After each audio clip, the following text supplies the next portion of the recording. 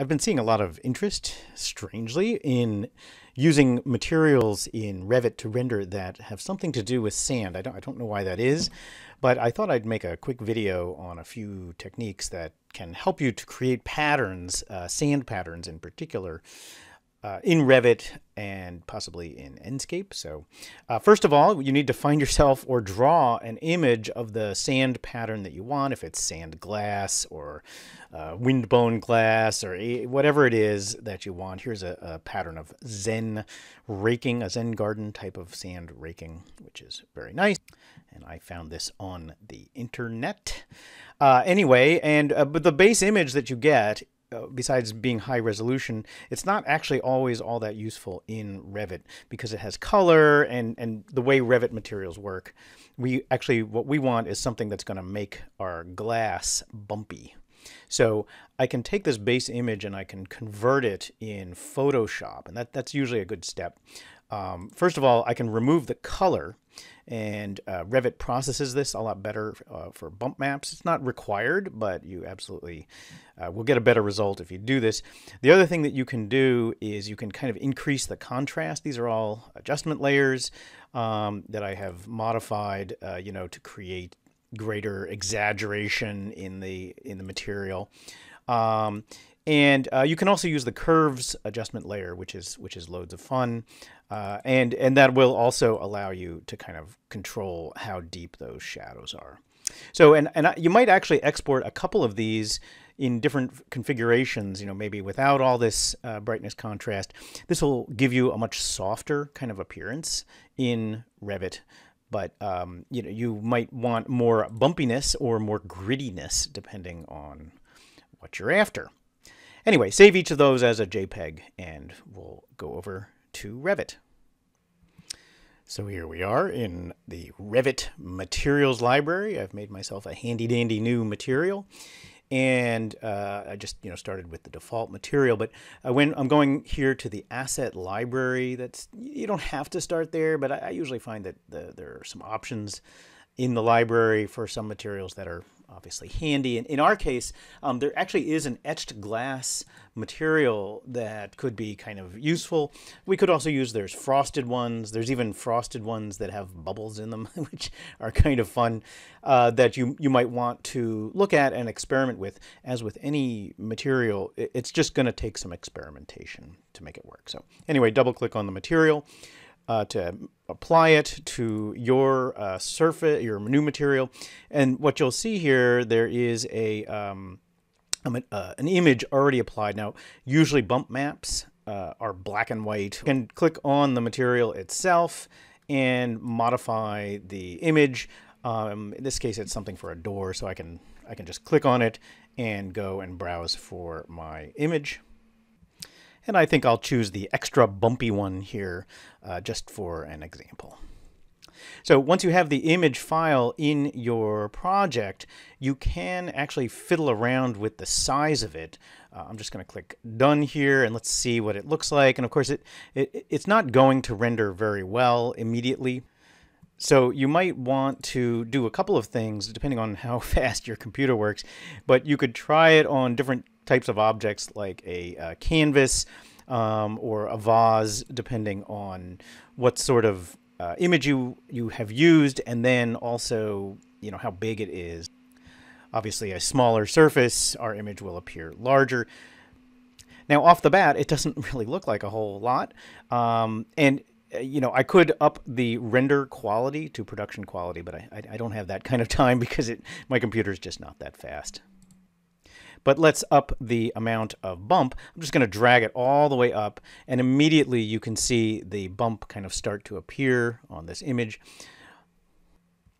The other thing you can do is change the size of this map here. By default, I think Revit guesses based on the resolution of the image, but we can change this to any size we want. We can make it really small, or we can make it much larger, which I think is what works for my project. You see how now you can see this image much larger, and I'll make this bigger so that it You know, if you're looking at this on your phone, it doesn't look like a postage stamp. The other thing that you can do is you can move its position. So in this case, this is not a seamless image. So I'm not super excited about the way it's going to look on my project. You can change its position by moving it one way or the other. And you can type in a negative number or a positive number, and it will move it up or down. What you don't want to do is look at this preview image here every single time, but go to your project and see where it is in your project by painting it on a surface, the surface that you intend it to go on. Now I made a single piece of mass here to paint my image on. And so that gives me a really good idea of where the object, the image in my material is going to be. So the first line of defense here, or the first line of what you're doing, is to take a look at the material in a rendered view, not just the realistic view, because that's going to give you a sense of bumpiness. If your light fixture, if the most important thing is kind of the appearance of the glass itself, the kind of surface of the glass, you can absolutely just use Enscape and it works really well. And in fact, when you drag your bump level up above, I think 500, it really makes a dramatic kind of bumpiness. If I drag it down to a much lower level and hit apply, you see how it's a much softer kind of bump. And something about that 500 threshold that I think makes it extra bumpy. And if you drag it the other way, by the way, to a negative number, in theory, it makes what's black appear to go away from the camera view. So obviously this is a really, it's a nice looking piece of glass. It's got a lot of rippliness. The very pronounced bumpiness can be changed by using a softer image as well. So if I want that kind of grittier, grainier, but softer black and white image, I can get that here.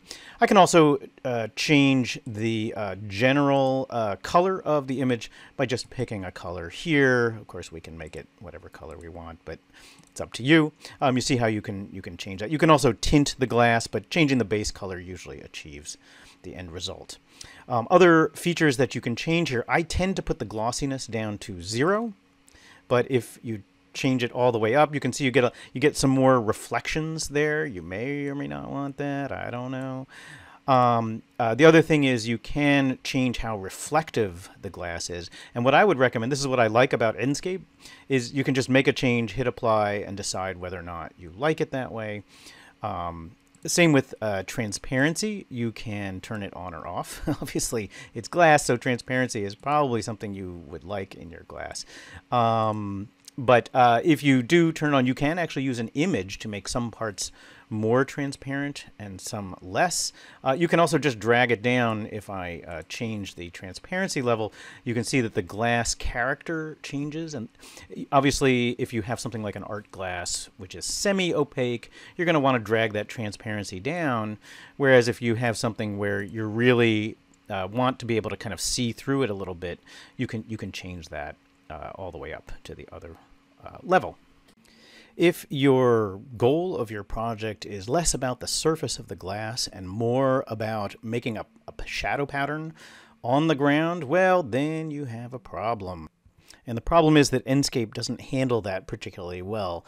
And so in this case, you may actually just want to render it in, you guessed it, good old Revit. And I'm going to call up the render menu. And you can see here, here's my sort of plaque with the glass on it, and I've made a little room to render this space in, this object in, and I'll just hit render. Wow, that was fast. And as you can see, the glass, the etching on the glass, the kind of funky bump pattern, it does translate into a shadow on the back wall. I just have a spotlight shining through there. And of course, that is what we're after, right? So you can render it here in Revit on your computer. Just remember artificial only, or you can send it to the render cloud and it should work just fine.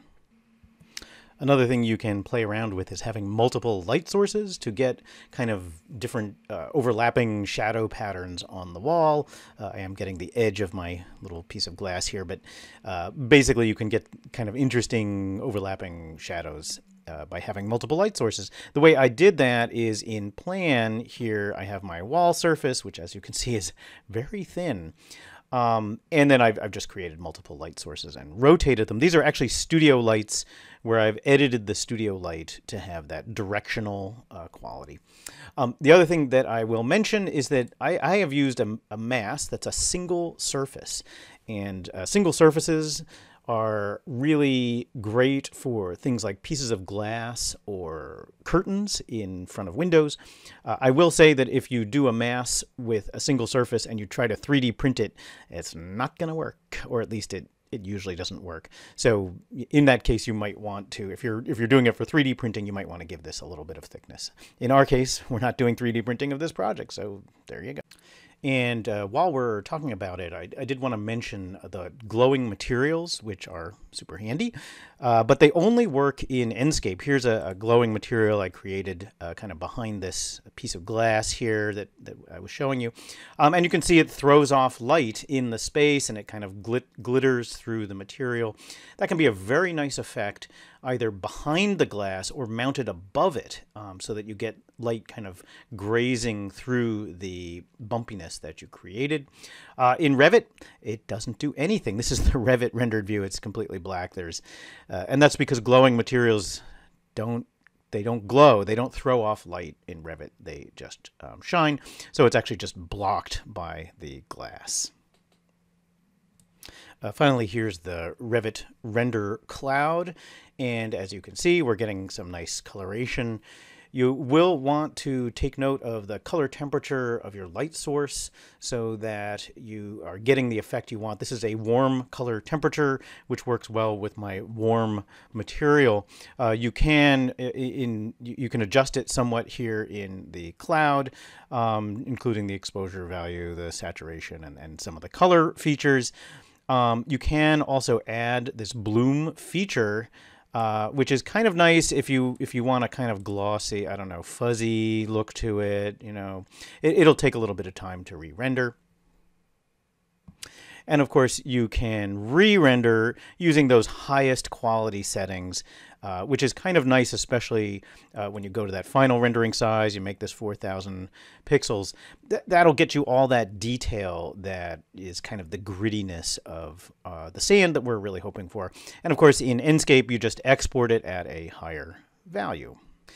The last thing that I always recommend students do is go into Photoshop and do a final touch-up and kind of balance on your renders. Revit, this is the render from the cloud, and it doesn't always perform the way you want it to, especially when you have something where you want the foreground and the background to both be kind of in focus and have a balance. So you can fiddle around with any number of these things. For example, you can control the color temperature ever so slightly, and this is great if when you kind of evaluate your final rendering, you're like, it's a little too warm or it's a little too cold and cool, and you can drag it either way.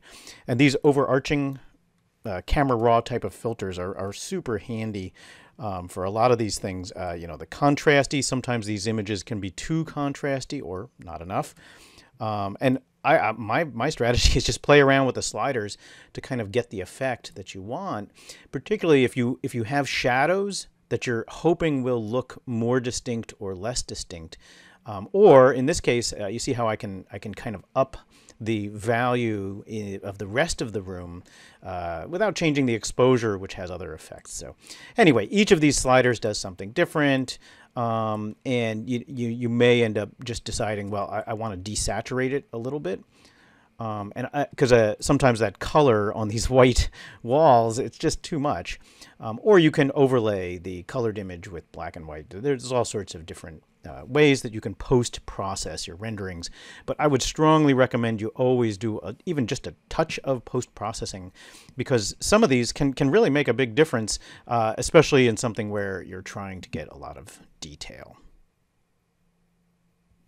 So to sum up, you can basically create glassy patterns overlaying all sorts of different types of base images, typically using a bump map, but also using transparency maps or an image based, but I would strongly recommend starting with a glass material and applying one feature at a time and seeing how it renders.